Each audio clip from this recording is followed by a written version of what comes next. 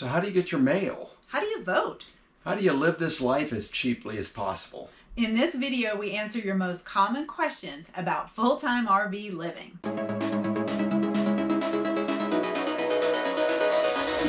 Welcome to the channel. I'm Liz. And I'm Paul, and these are exciting times to push past fear, build confidence, and live amazing. And it can be challenging to live amazing if you're thinking about full-time RV living and you're trying to handle all the logistics of it all. There's so many questions that we get, such as how do you get your mail? How do you vote? What do you do for your address? I mean, there's a lot of pieces to it and it can be confusing. So what this video is about is to answer all your questions and make it easy for you. And 2 years ago, Paul hit the road in October 2018, and you did all the research. I was looking at making this my full-time life. I thought, geez, what address am I going to use? I mean, I used my son-in-law's address for a while and had him sending mail to me when we got enough to justify that.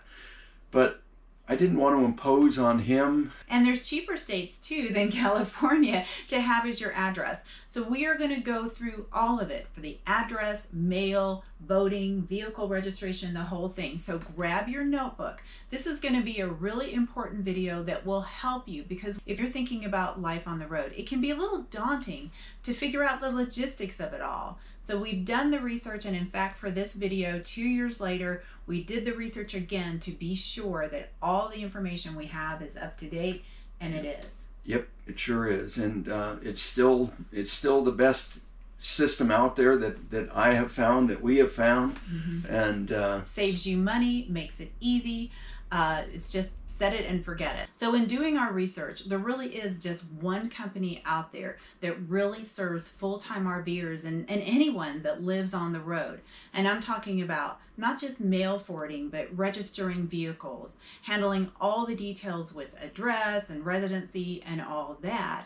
And that company is America's Mailbox. What is to follow is an interview that we had with Don, the owner of America's Mailbox, and he answers a lot, if not all, of the questions that you might have regarding living as a full-time RVer. My name is Don. I'm the owner and founder of America's Mailbox. Founded this company about 16 years ago, and we rented a simple little 3-room office, and we've just grown and grown and grown until now we're the largest mail forwarding company for our markets in the country.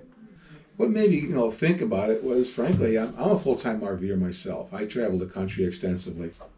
So the first decision to make is what state to make your residency. Yeah, this is going to determine what address is on your driver's license and your insurance rates and your state income tax. All very important decisions that you have to make if you're going to do this full-time. You have to look at a lot of variables. Every state's got their hand in the people's pocket in one way or another. This state might not have a sales tax on vehicles, but they absolutely devastate people on personal property taxes every year. Or they just have other things that they charge considerably for. Maybe it's not the state, maybe it's the insurance companies. Like, for example, people on the East Coast and some other states, they get hammered on insurance. Last time I looked, for example, the people in Florida, they're the 5th highest, insurance costing state in the country. New York, New Jersey typically battle it out. Who's going to be the most expensive? Number 2 is not far behind. Michigan's very high. Then you got a lot of states with state income tax. Sometimes people will even consider opening up an LLC in Montana. And that used to be a good thing. It's not so much anymore. Several years ago, Montana started what they call a luxury tax on motorhomes. And I believe that's around $750, and that's every year.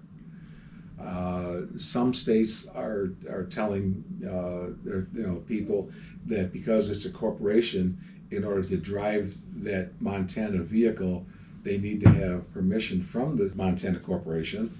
But they also have to have the CDL, a commercial driver's license, which most people don't have. This is what I'm being told. Washington, Oregon used to be good states. I purely speculate, in my opinion. I think California put a lot of pressure on those two states because California was having an exodus of a lot of people moving their vehicles to Washington and Oregon.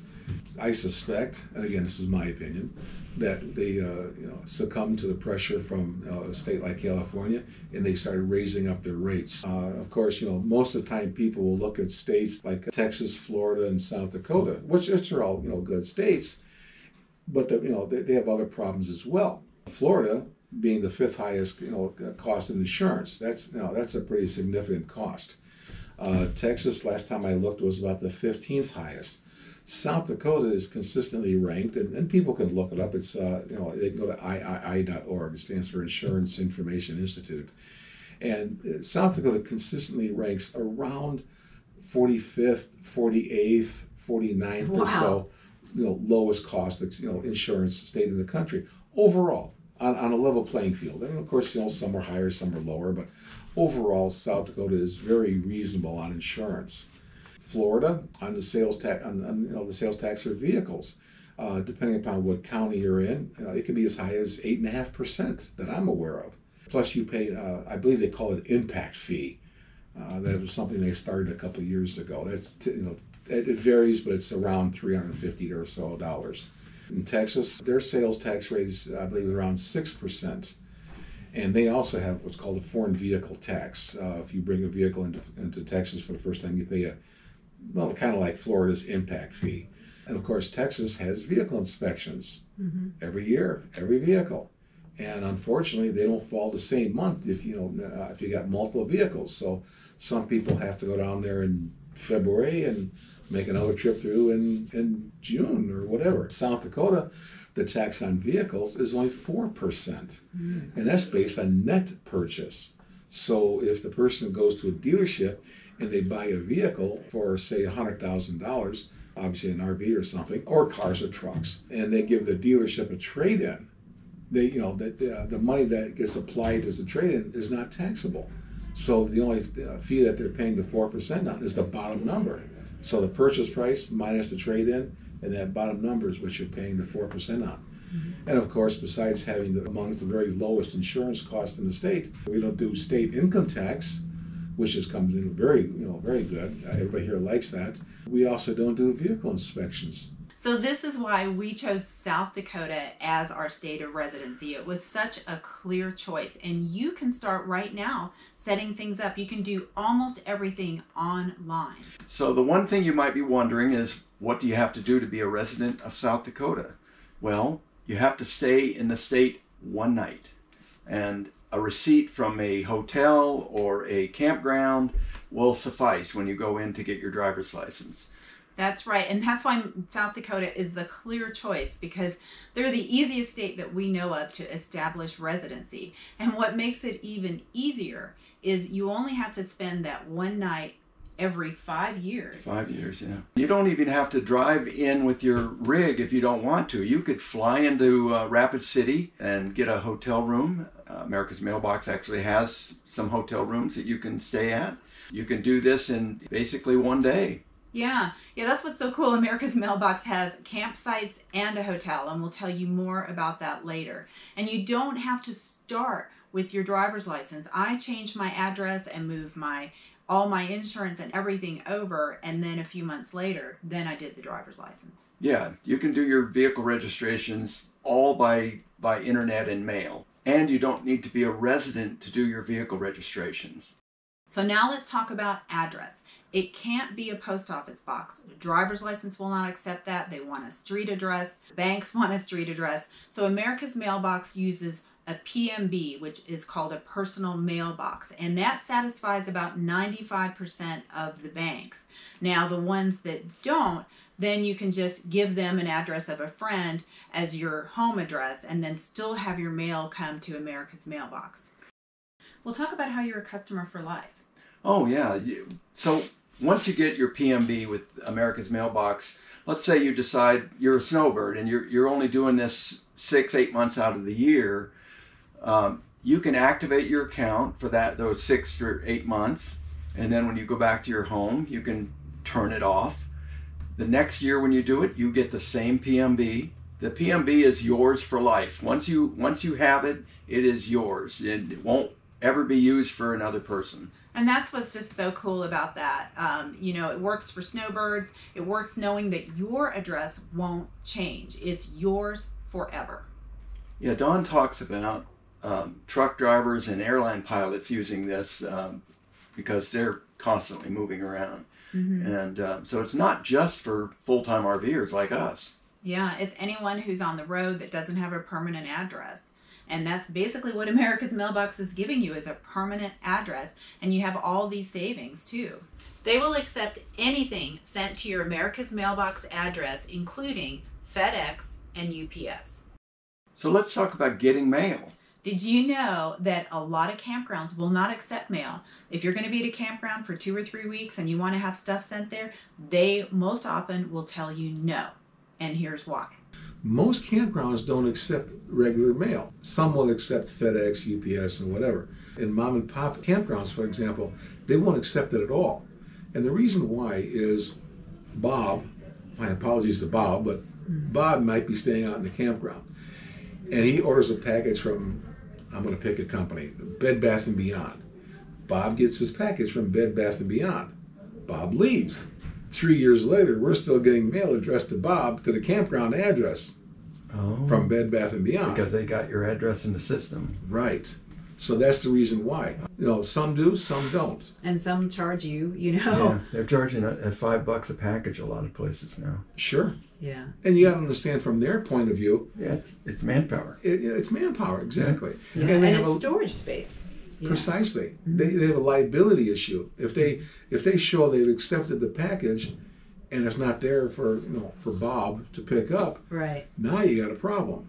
Some people will use UPS as their mailing address, and we found through our research that's not really a great idea.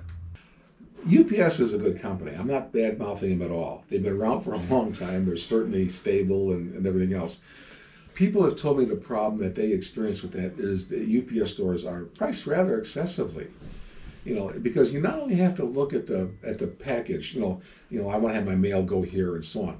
You have to look at what they charge every time they send the mail to you. I've heard anywhere from $5 to $10. Servicing fee for every package? Every package, plus the price of the shipping. That's just to handle the mail to get it to the UPS driver. Now, if you're wondering, America's Mailbox will accept and ship anything to you regardless of size. That's right. We had a whole bicycle sent to us, a hitch. They will do it. And here's the other cool thing is you get to pick when you're ready to have your mail sent to you and how. You can choose slow or fast. And how do you get it sent to you? You can have it sent to you via general delivery. A lot of times people don't understand what general delivery mail is. This is a service by the post office, and it's available all over the country, and it's a free service. So say, for example, the customer happens to be in some little town in Utah. They address their mail, care of general delivery, city, state, and zip. Every town has general delivery, but there's only going to be one general delivery. It may be in that specific town, or it may be a town that handles, a post office that handles several towns. But there's only going to be one general delivery address. So you have to call and find out. Usually, if you're staying at a campground, they don't accept U.S. mail. They will know what the general delivery mail address is. The post office will hold general delivery mail for 30 days. And America's Mailbox also has a scanning service.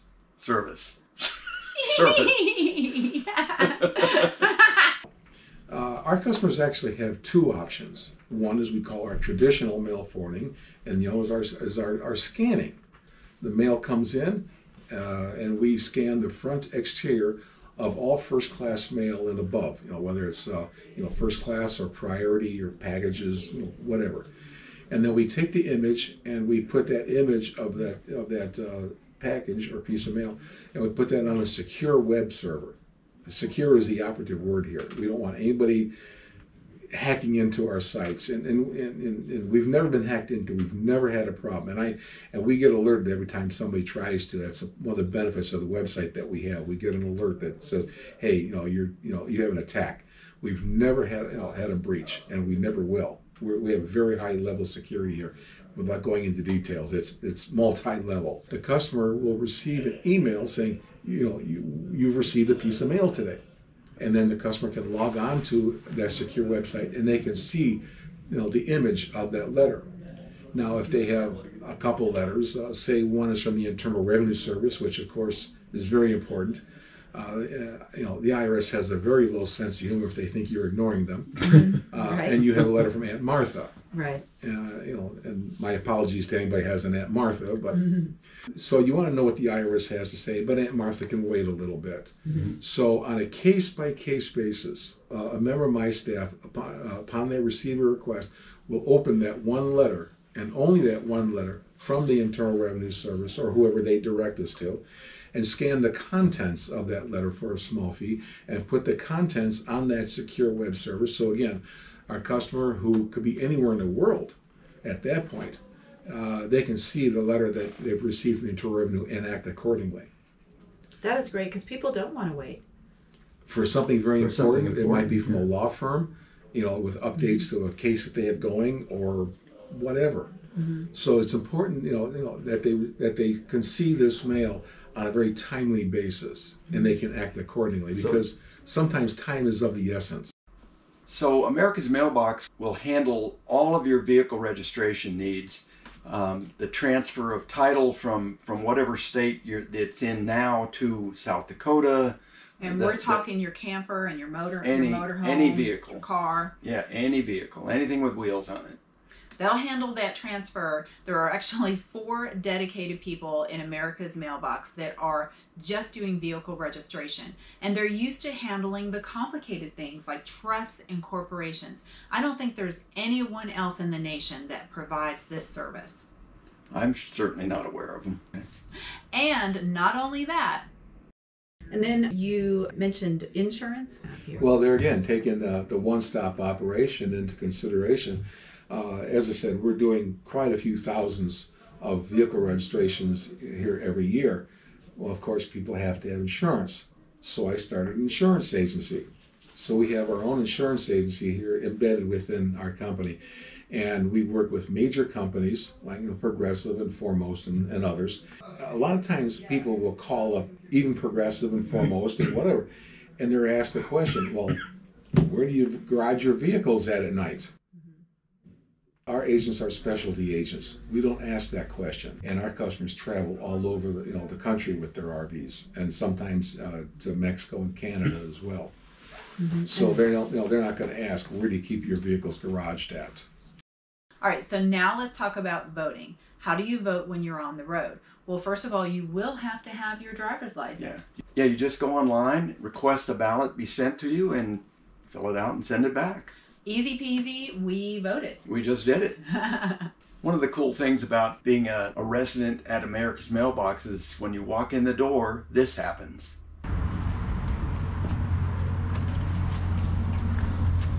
Hi, welcome home. And they truly are one-stop shopping. So when you go in person, know, of course, that you can stay in their hotel, you can stay in the campground, and of course you can pick your mail up in person. Yeah, we did that. We mentioned earlier about the bike that we had shipped there. Rather than having them ship it to some location where we were, we just had them hold on to it until we got there. We picked it up on site. There are 5 plans ranging in price from $150 to $230. They are bronze, silver, gold, platinum, and titanium. We have the gold plan. In gold plans and above, they will sort your mail and remove junk mail and unwanted catalogs. If this video helped you make your decision to go with America's Mailbox, please tell them that we sent you. And by mentioning our name, you'll get $10 added to your postage account to help you get started. And what are your questions about full-time RV living? Let us know in the comments. And if you want to know how to get internet and cell service once you're out here on the road, we will see you in the next video about exactly that. See you next time.